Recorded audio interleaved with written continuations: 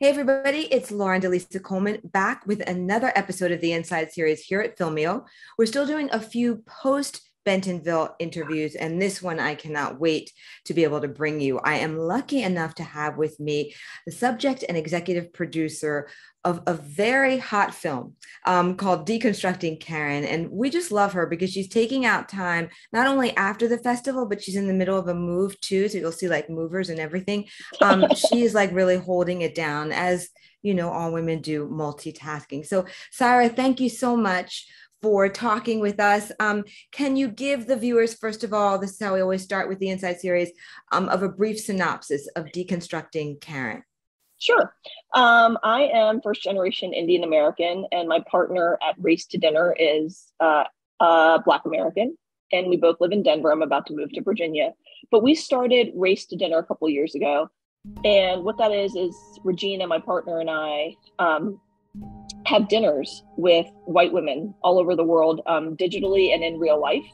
And it's always 8 to 10 white women. And the whole thing is for us to help them to see and acknowledge their own white supremacy and racism. That's it in a nutshell. It's radically honest conversations about their racism over basically dinner and drinks.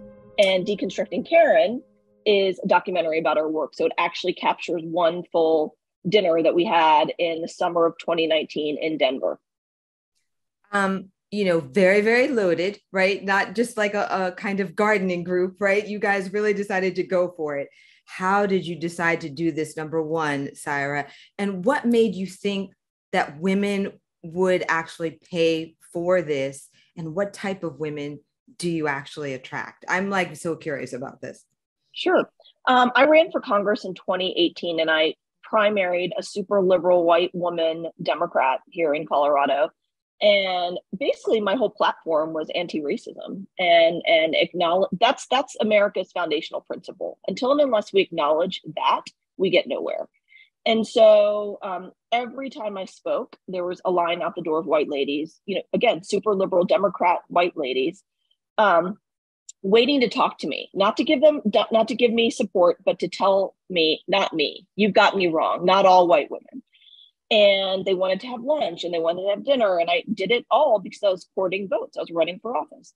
I lost. And thereafter, I got I was put on the hit list of Breitbart, Fox News. I made sort of the whole rounds of right-wing Nazi media. And so I grew a bigger platform as a result of that. And Regina, my partner, worked on my campaign. So she saw all of this the whole time. And then sometime in like November, one of her former white women friends, I had made a comment about Beto O'Rourke being a white savior, which apparently was the straw that broke that woman's back, And I said I would have also voted for Beto O'Rourke, and he's a white savior. She goes to Regina and says, I'm done with Syra. Syra hates all white people, but will you set up a lunch for us?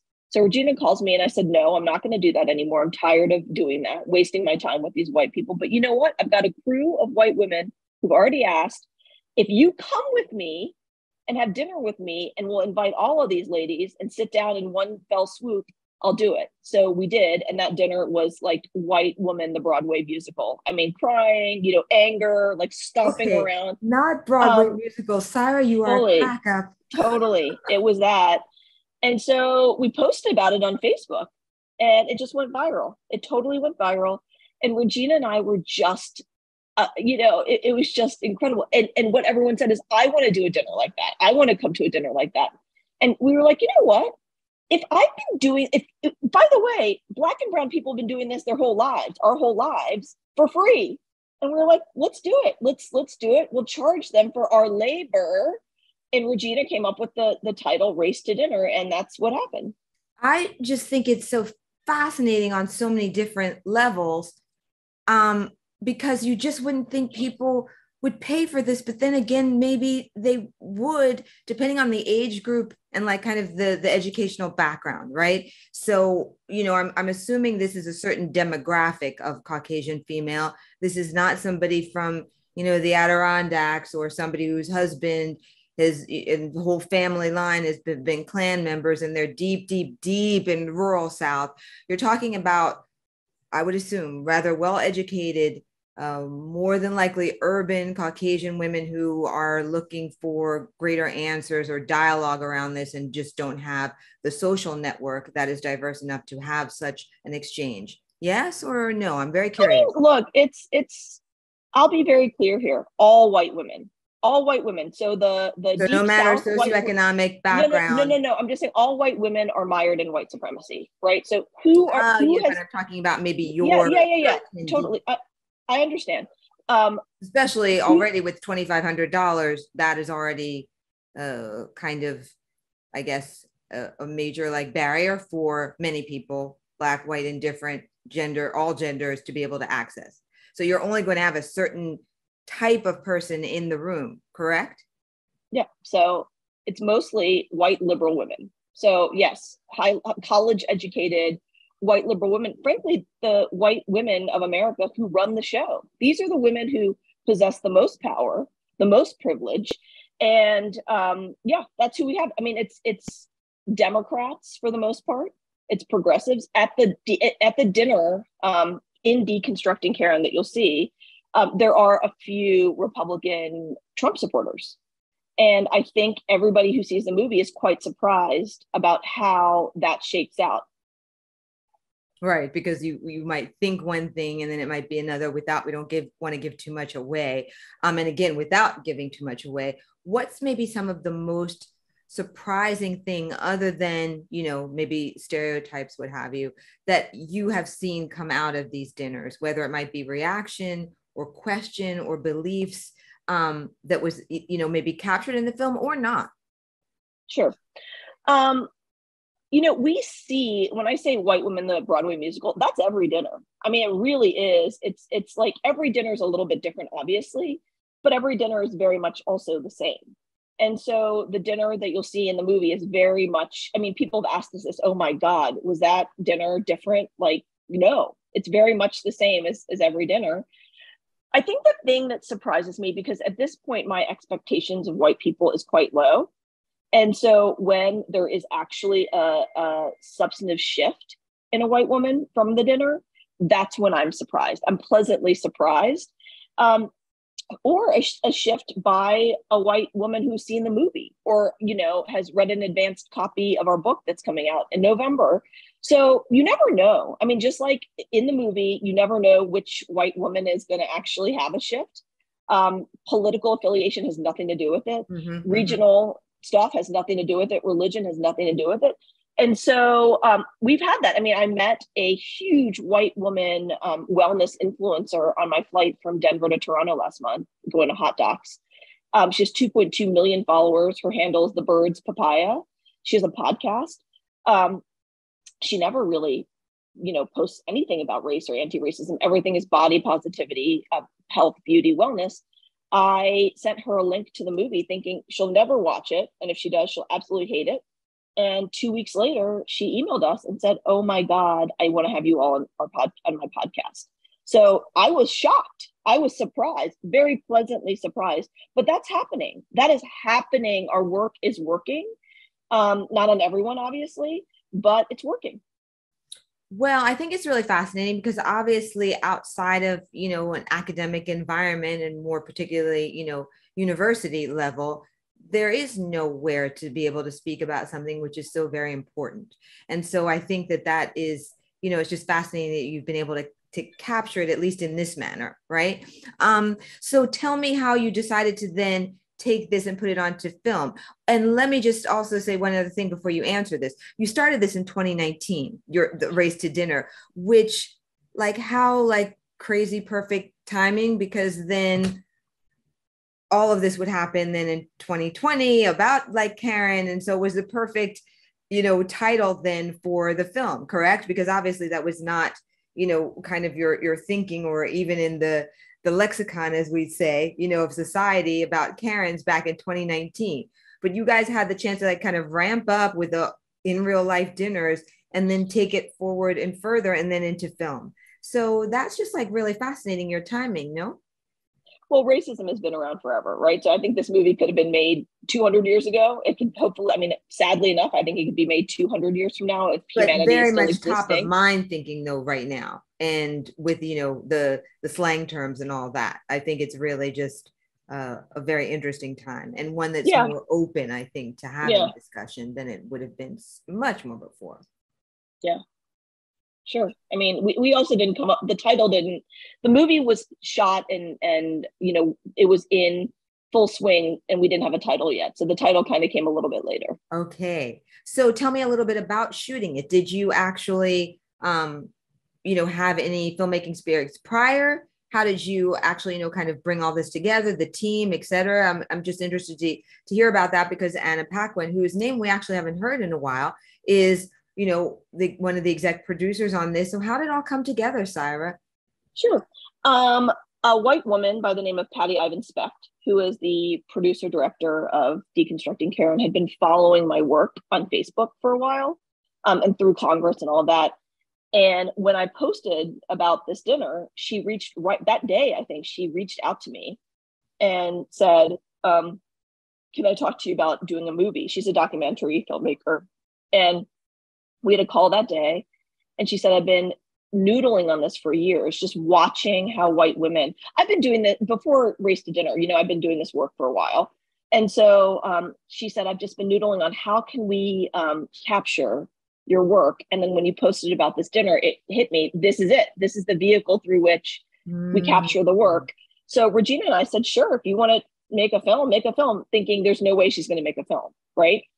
By the way, like within a week, she reached out and she said, okay, I'm putting together a shoot for summer. Let's get a dinner together for that. So we did. We got a dinner together for that. And she did it. She just came and she shot it and she interviewed us throughout that year. And that was all her, that was all her. So she assembled her team. She does this for a living. So she did it. And so then she has a relationship with Anna, or Anna came a different way? No. So when the movie was finished this year, I was put in touch with Anna through a friend and sent her the movie, and she watched it and she loved it. And she said, how can I get involved? That's what happened with Anna Paquin. Very, very interesting. So then now tell me about the journey to Bentonville. Yeah, sure. So we are just in the process of submitting. We just started sort of the film festival thing. We had our world premiere at Hot Docs in Toronto last month, and we are just finishing. Today is what, Thursday? Today. We just had a theatrical run, a week-long theatrical run in Toronto until today.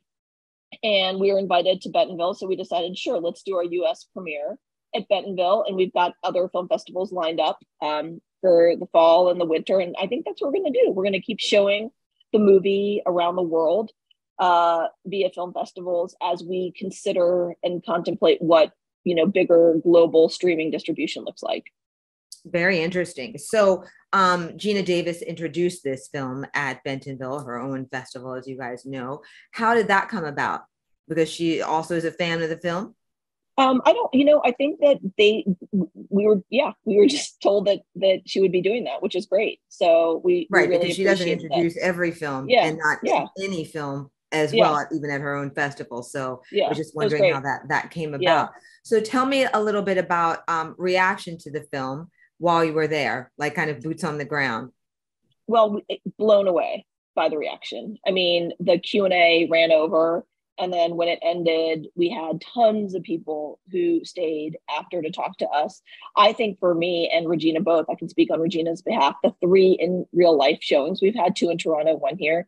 The most exciting reactions have been from Black, Asian, Latino, Indigenous people. And it's been, thank you. Thank you for doing this. It's in 75 minutes. We want white people to see what we've been saying for years.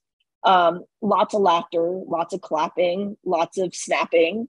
An Indian woman was there, which for me was amazing. She was visiting her son from India. She doesn't speak English. She speaks Hindi. I don't speak Hindi. And through her son, she translated, thank you. I never thought in my life I'd ever see someone who looks like me doing this work.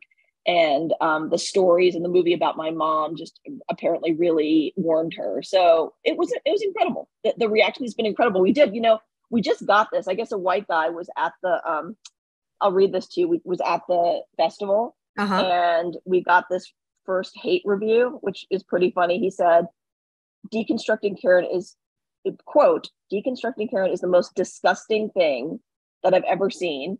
And I felt sick to my stomach throughout the course of my viewing. I didn't feel sick for the reasons that Jackson and Rao want the world to, but because of how dangerous and racist this film is. Well, that's what I was going to ask you. What do you think are the dangers of such a film or capturing this particular exchange? Because we tend to think that one exchange is indicative of all others or all women or whatever. And that's why I was asking you, I think, a bit more about what type of woman comes here, right? Because this may or may not be representative of the whole, right? This is what academics spend their life on, how many samples you need to be able to say, you know, XYZ thing is pretty much like this. It holds true across, you know, the board. So picking up on what he said, what do you think about that? If it's even possible to divorce yourself from, you know, what you see to be true and what you live and I live every day, but let's pretend it's not us,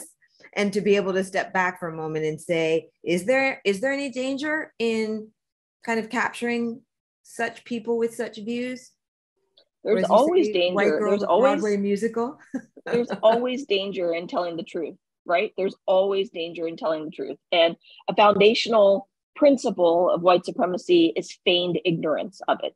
So let's pretend that it's not here. It's not the elephant in the room. It's the room. It's the house. It's the city. It's the village. It's the sun. It's the sky. It's everywhere, right? And we have to pretend that that's not the case. White supremacy and the concomitant anti-Blackness. That's the hierarchy, right? And it's anti-Blackness, white supremacy, and the rest of us are in between. And if we pretend that that's not it, it continues, you know, blissfully continues. So sure, I mean, people who don't want to tell the truth, books are being banned right now. Books are being banned. There's a whole onslaught, you know, there's a whole war against the truth right now. And sure, it's dangerous to tell the truth. We get hate mail every single second of every single day. I mean, I got vile pictures texted to me on my actual phone a couple of weeks ago. People threatening, you'll see in the movie, like some of the actual language that we get, people threatening our families, our children, our grandchildren. And it is dangerous like to live like that, though, Syra. Does that make you more aggressive and more hard than maybe you were before? If you look back at yourself as when you were 17, I don't know. I always wonder what it is like for many people who would look at, you know, so-and-so has been doxxed or this happens or that happens. It has to affect you on a psychosocial level.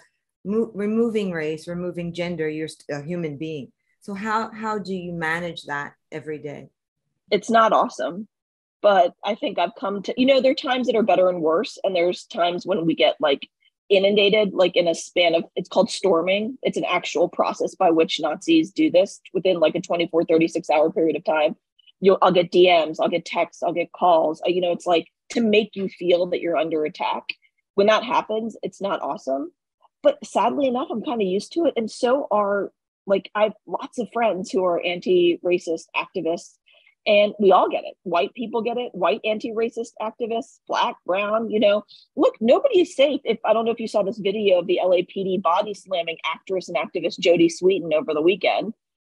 Who, by the way, we just had a call with yesterday, and she's coming on board alongside us in like an advisory board capacity for Deconstructing Karen, because she also loved the movie. She saw it 2 weeks ago. So we're definitely building a cool cadre of people, but like no one's safe.